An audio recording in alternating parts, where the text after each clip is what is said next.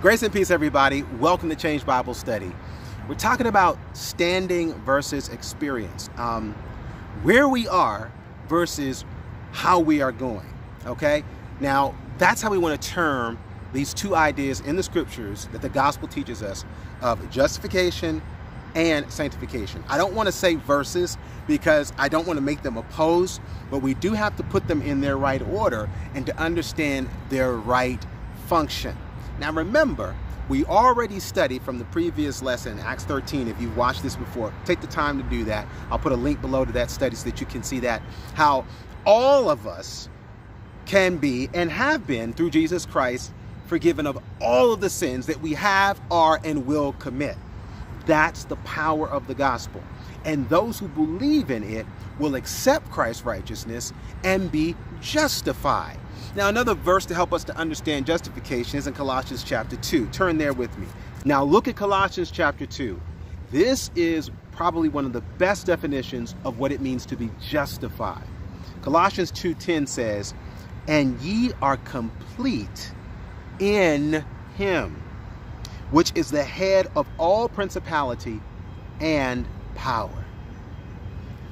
We are complete in Christ. That is our standing. That is our status. That is who we are in Christ. And we are complete. In fact, you want to know another word for that word complete that's used in the scriptures? The word perfect.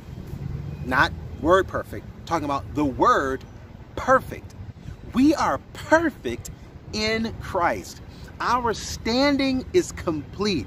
In other words, when the Father looks at our record as his wayward children, when we accept what he has offered through Christ, when we receive Christ as our Lord and Savior, he doesn't see us anymore. He sees what Christ has done, and he can't see what you and I have done. That is our standing. That's our status. Think of it like a driver's license. You know, you have a driver's license. Your license is your status that you are a legal driver. You've passed a test or an exam of some sort. Well, when it comes to salvation, Christ is the one who's passed the test, and the Father has given us his license with our name on it. Now, let's look at sanctification. After you have been justified, the next moment and every moment thereafter, because you've been justified, you are walking in sanctification. One is your standing. Now the walk is your experience. Let's get some Bible just to verify that. And that's in Galatians chapter 2. Galatians chapter 2 is probably one of the best scriptures to help us to understand sanctification. This says that I am crucified with Christ.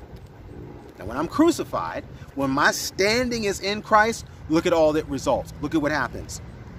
Nevertheless, I live, yet not I, but Christ liveth in me. And the life which I now live in the flesh, I live by the faith of the Son of God, who loved me and gave himself for me.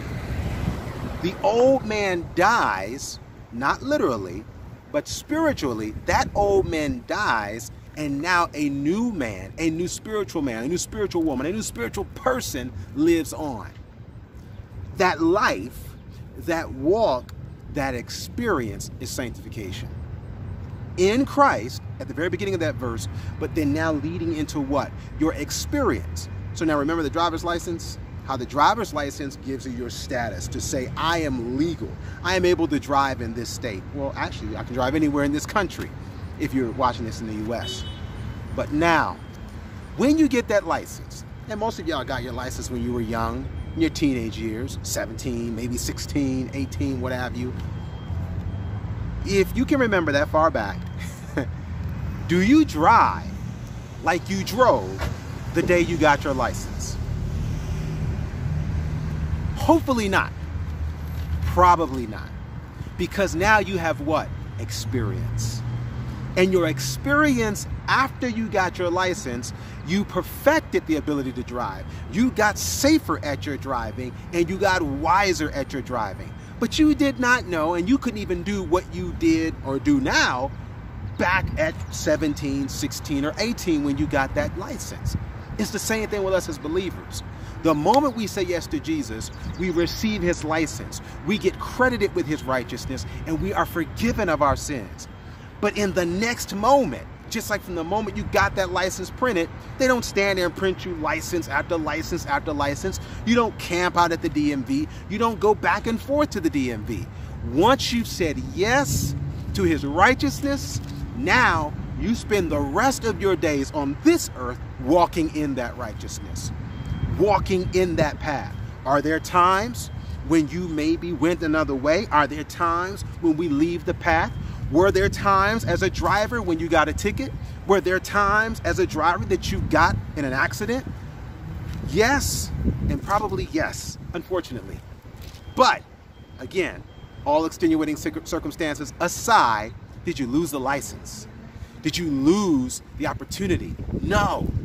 You were a licensed driver who had an accident.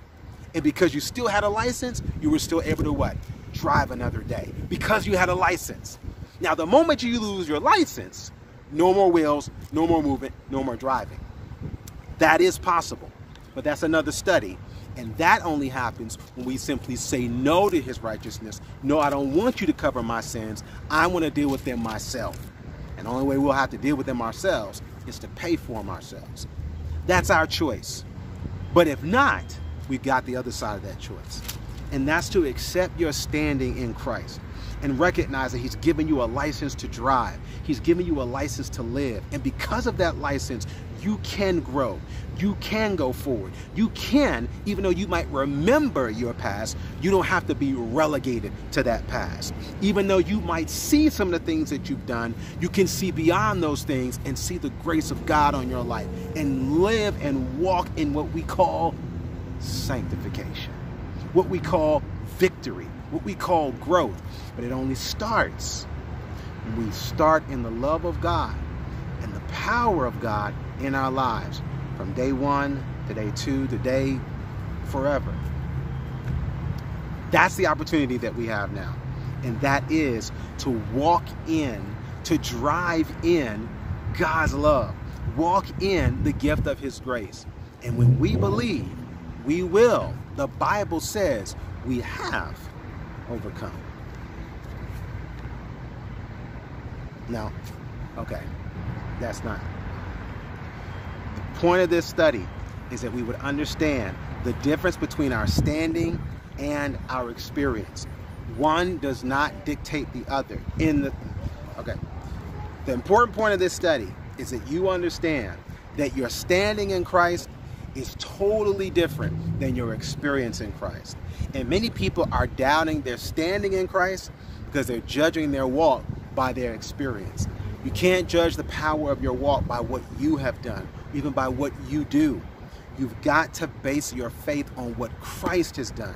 And then and only then, when we believe in what he has done, will we truly live and grow and walk as he walked. Because it's not us anymore. It's Christ in us doing the walking.